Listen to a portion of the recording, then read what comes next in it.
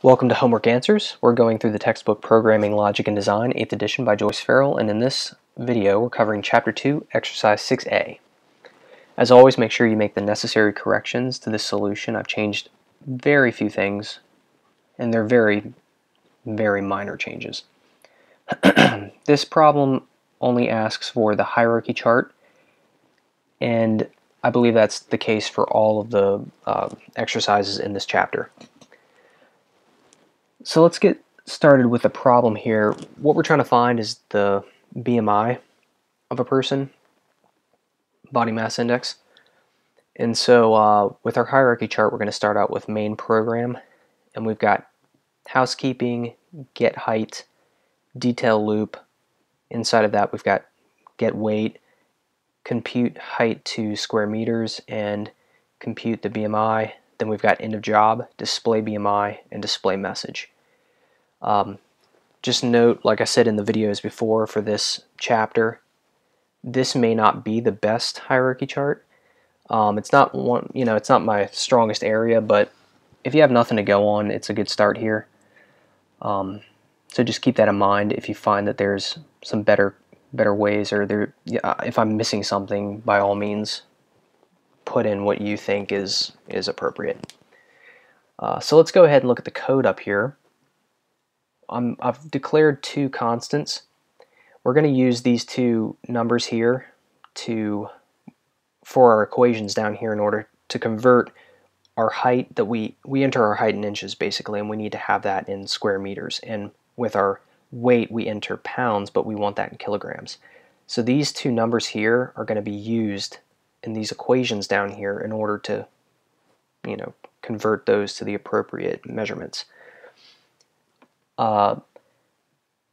In reality, you might want to consider with this one adding 0.001, and with this one adding 0.01.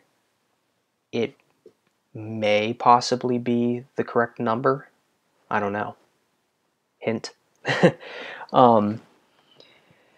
So next, we've got our variables, height, weight, and BMI, and I've initialized them all to 0. With the next area, we've got our inputs, and we're going to ask for the height in inches, and we're going to ask for the weight in pounds. Now with this calculations area, this is going to be the equation to convert our height from inches to square meters. And I'm using this power thing here, raising it to the power of 2. So basically whatever number we have, we're going to multiply that number by that number again. But this is a fast way of doing it. I like using this, because if you ever have to do something to where you have a value times that value again, times that value again, times that value again, so on and so forth. You could have it 7 times or 10 times, instead of writing that over and over and over again, you just change this number. And it's very useful. You cannot use this, by the way, take note of this, you can't use it unless you have include math.h. So that's necessary.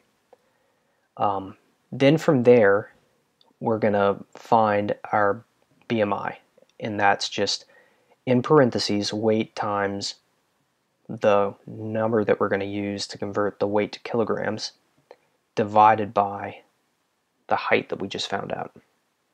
Because whatever you enter here through this calculation, it's going to change, and then it's going to be used here in this equation, and then you'll have your BMI. So next we've got our outputs. Your BMI is this and a message. Actually, the reason I put set precision here, and I explain this in a lot of other videos, set precision to 2, because I want 2 decimal places, but those decimal places are only going to show if I have fixed here as well. And you cannot use this unless you have this up here, include IOMAN-IP. So just take note of that. Let's go ahead and watch this program run. Let's see, I don't know, 70. 155. Yep.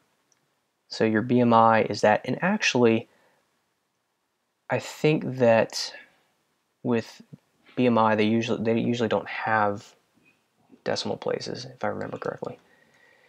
And I've looked up this specific answer on online with an BMI calculator, so this is actually correct. Let's go ahead and run it again, just to make sure. 155. Yeah, so that is right. And that's pretty much it for this problem. Let me look it over real fast. Yep, that's good. All right. Anyway, thanks for watching, and I'll see you in the next video.